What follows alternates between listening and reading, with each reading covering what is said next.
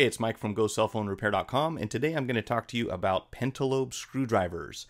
These things, also known as pentalobular screwdrivers, among a number of other names, 0.8mm Pentalobe, P1, TS1, IPR1.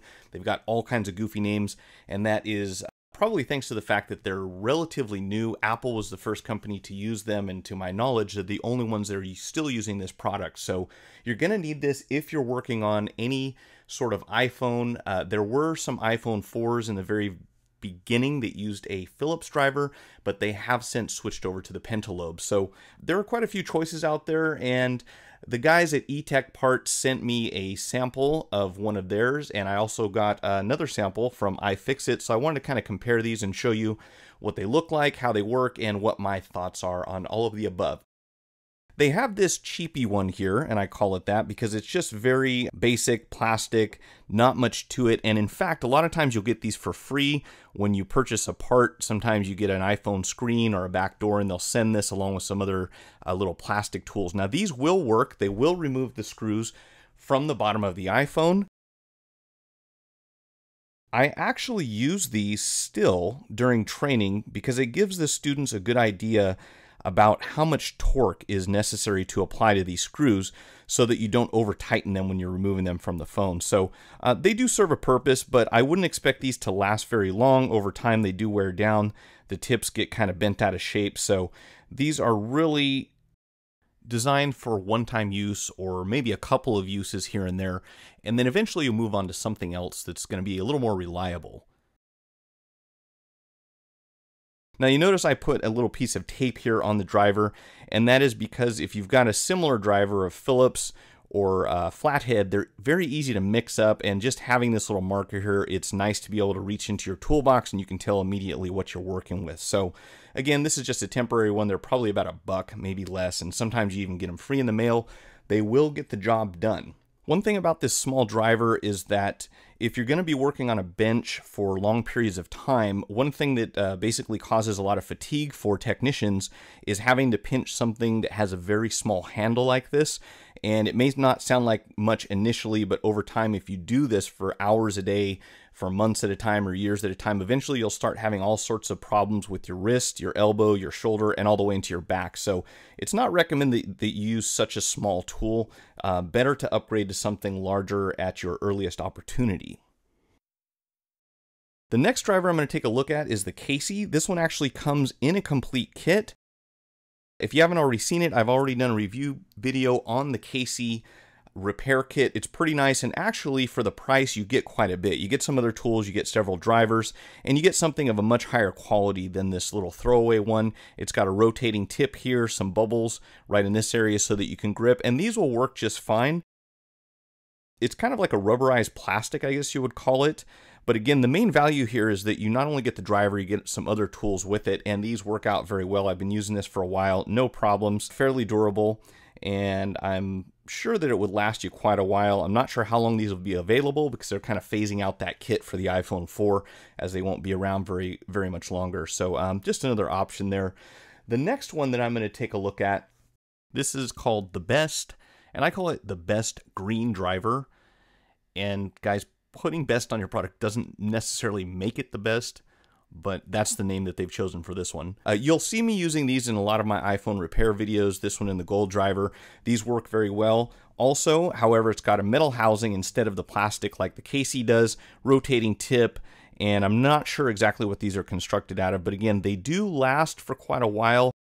Over time, I've had some of the tips wear down, and I suspect that's because we have some technicians who figured out that you can actually use the tip in order to eject the SIM card from an iPhone. The problem is, over time, that will wear down the threads here, or the actual end of the Pentalobe driver. So you want to avoid doing that. Don't be tempted to use this as an ejector. Get yourself a proper ejector tool or a small paper clip. They'll both work just fine. But overall, not bad for the price. I like the way this one looks, and when you've got something with the bright color sitting on your workbench, it's very easy to know exactly where you're reaching for when you want your Pentalobe driver, not going to get mixed up with anything else.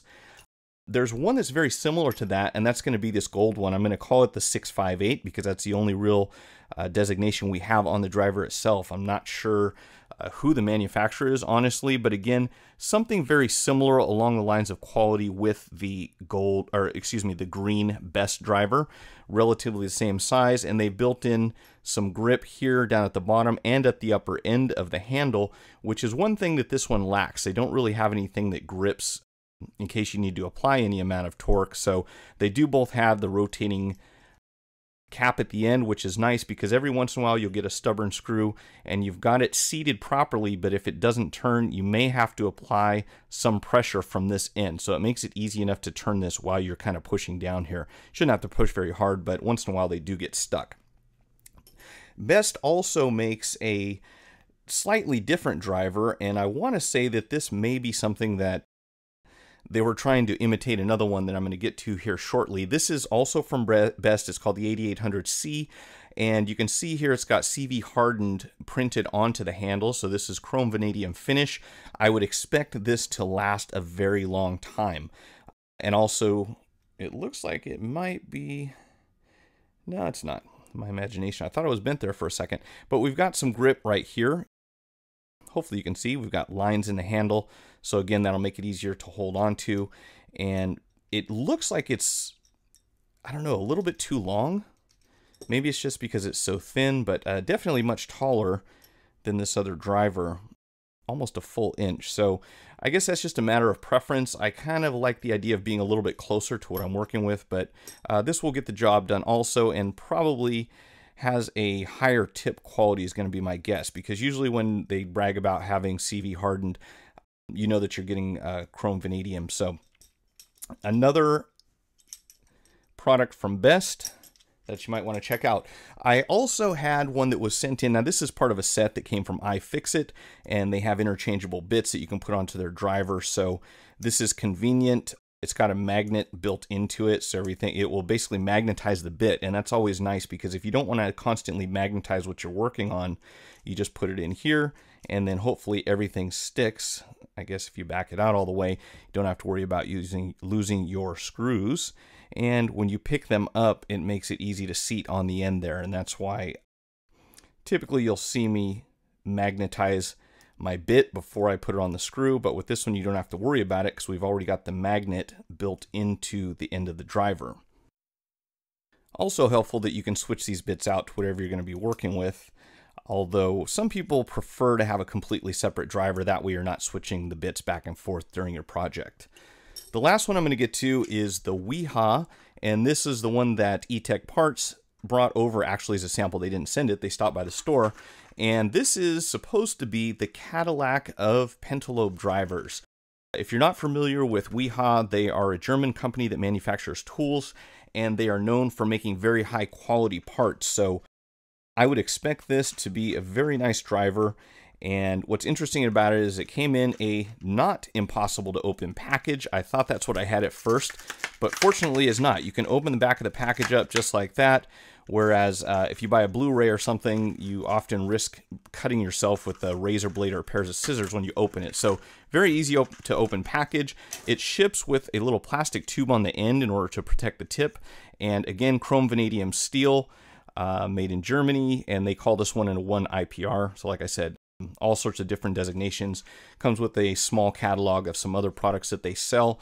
I put this one back in the package. I've actually been using it for the last few weeks. Very impressed, very nice, very comfortable. And again, I would expect this to last a lifetime unless you lose it, of course. But other than that, that's what I know about Pentalobe drivers. Hopefully you found the video helpful. And if you're looking for any of these or other stuff, check out the tools and supplies section at GoCellPhoneRepair.com. If you found the video helpful, hit the like button and feel free to share it on the social network platform of your choice. Check out some of my recent repair and product review videos and visit us on the web at GoCellPhoneRepair.com. Thanks for watching.